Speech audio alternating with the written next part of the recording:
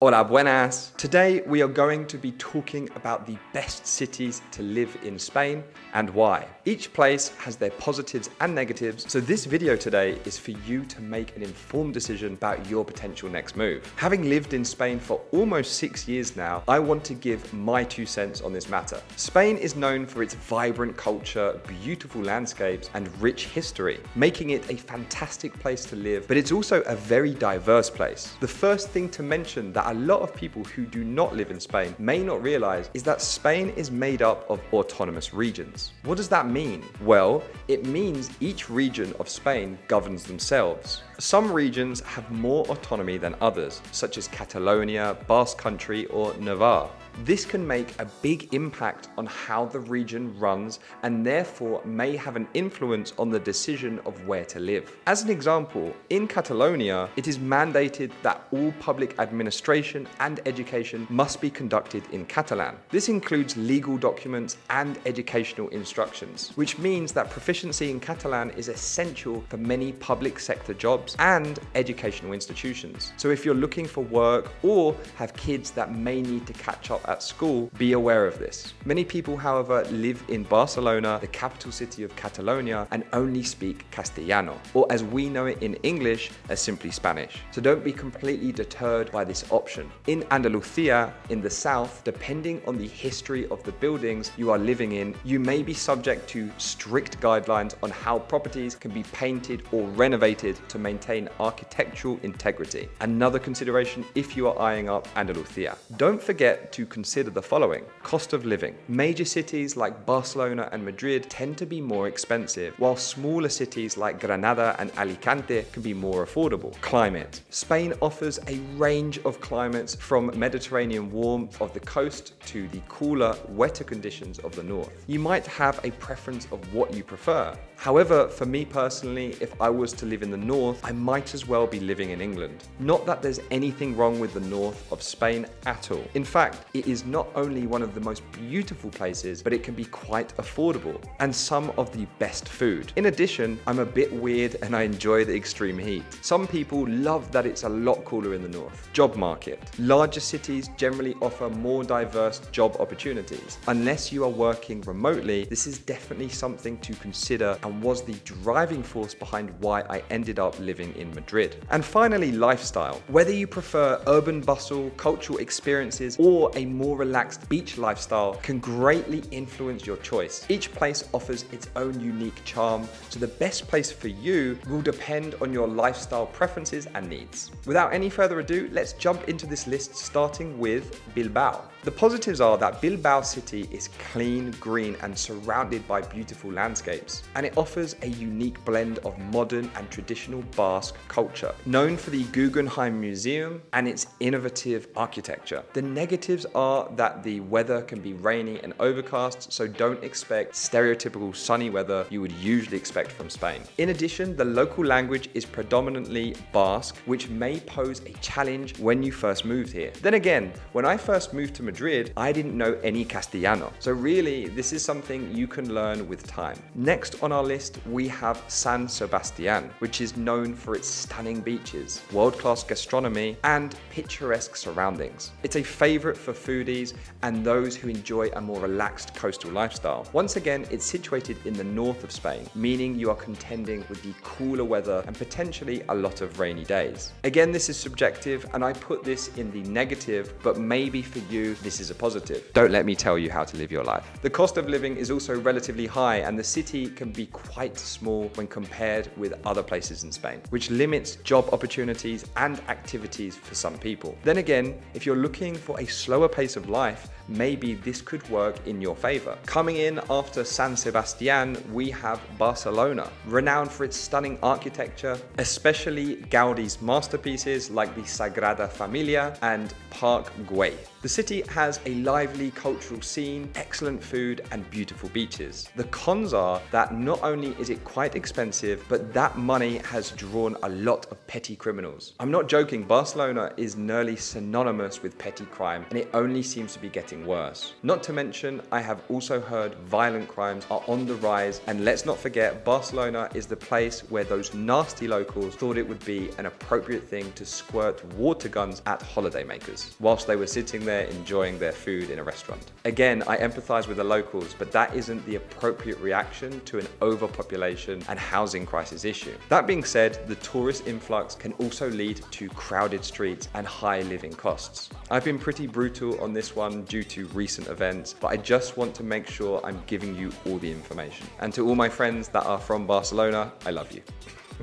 Toledo is up next, famous for its well-preserved medieval architecture and rich history. It offers a unique cultural experience with a low cost of living compared to larger Spanish cities, and it's also in close proximity to the capital city of Madrid, meaning you can technically live in Toledo and commute to Madrid if you need to go there for work. The downside is that Toledo itself is a small city, so job opportunities specifically there and modern amenities are limited. Moving on now to Granada, housing the famous Alhambra, a palace and fortress in addition to its charming old neighborhoods. It offers a low cost of living compared to larger cities and has a relaxed, student-friendly atmosphere thanks to its university. Once again, the downside here is that the job market may be a little bit small, and living in a historic area means dealing with older infrastructure, which means higher maintenance costs, potential disruptions to utilities and services, and a lack of modern conveniences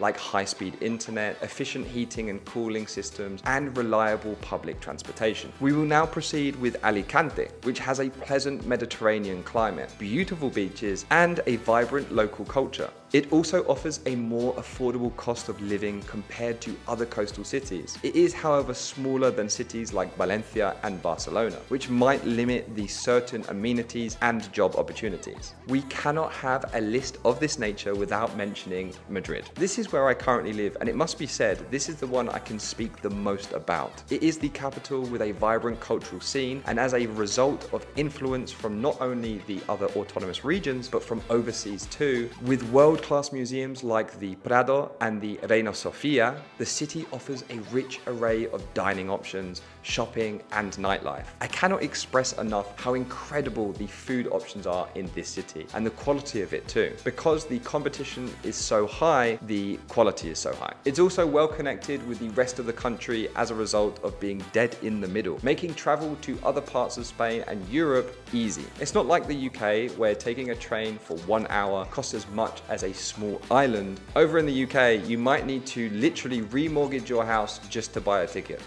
I have actually got the ticket from Madrid to Valencia for €8, which is the equivalent of going from, say, London to Manchester, which, as far as I remember, is something like 100 quid. On to the negatives of Madrid now, and this is totally personal, but you feel isolated as a result of being landlocked. I think this might just be me, but even when I lived in London, I didn't feel so far away from the coast. The river that runs through Madrid is the Rio Manzanares, which is very small in comparison to many other rivers in Spain. In addition, summer can be scorching, and I'm pretty sure that Madrid is somehow midway between the sun and the earth. Physics says otherwise, but that's how I feel.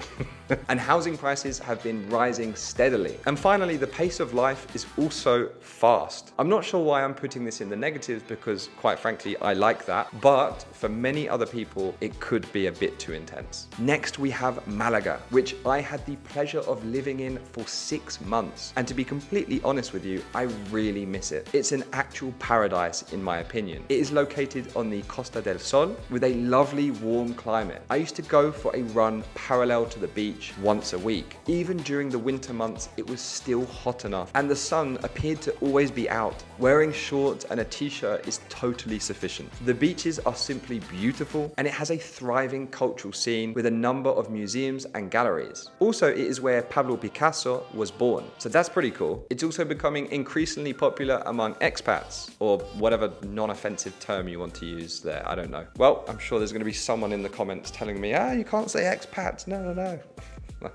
The negatives are that the job market can be competitive and the city can be tourist heavy during the peak seasons. Also, finding an affordable flat in the summer is almost impossible as a result of short-term lets. I personally found that because the population size is quite small, I would often bump into the same people every day. I met some amazingly incredible people living in Malaga, and I love you all, but I felt like I was in a village even though I was in a city. The big question is, would I move back there? Oh my God, yes. Take me back there right now.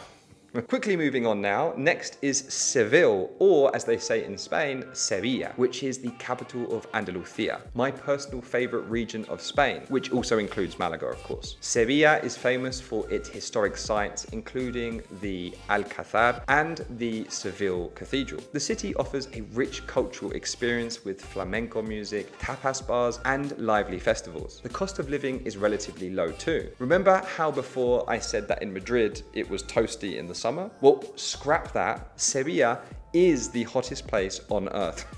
In fact, Sevilla is Spanish for "that's a spicy meatball." No, it's not. It's not that, but it might as well be, okay? I've been to Sevilla multiple times now and can tell you it's absolutely brutal, even as someone who absolutely loves the heat. Also, I want to take this moment to say, if you even plan to visit Sevilla, please promise me one thing. Don't use the horse carriages when you visit. The way those idiots abuse those poor animals is absolutely vile, and that's coming from someone who doesn't even like horses. And number one goes to Valencia. Whee! Valencia, woo! For those watching who know me, you knew this one was coming. But let me tell you why. In my opinion, it is the best. Valencia has a very pleasant climate, beautiful beaches, and has the most unique and beautiful buildings. And it even has the City of Arts and Sciences, which is an architectural and cultural complex, which is one of the most striking modern attractions in the country. It also has a lower cost of living compared to Barcelona and Madrid, but is still well coordinated to Madrid, as mentioned before. It is smaller than Madrid, making it easier to get around, very flat, making it even more viable to have a bike, or simply rent the bikes found in the city. And the company for renting bikes is called Balen Bici, just in case you're looking for that when you go there. On to the negatives now. It's not as internationally known as Madrid or Barcelona, which might impact job opportunities in certain fields. And that's it. That's the only negative. And that is my list for the top best cities to live in Spain. Let me know what you think of my list, which you agree with, which you don't agree with. Let me know your thoughts, but not your feelings. I don't want to know your feelings. In the comments section, and I'll see you in the next one. Thanks.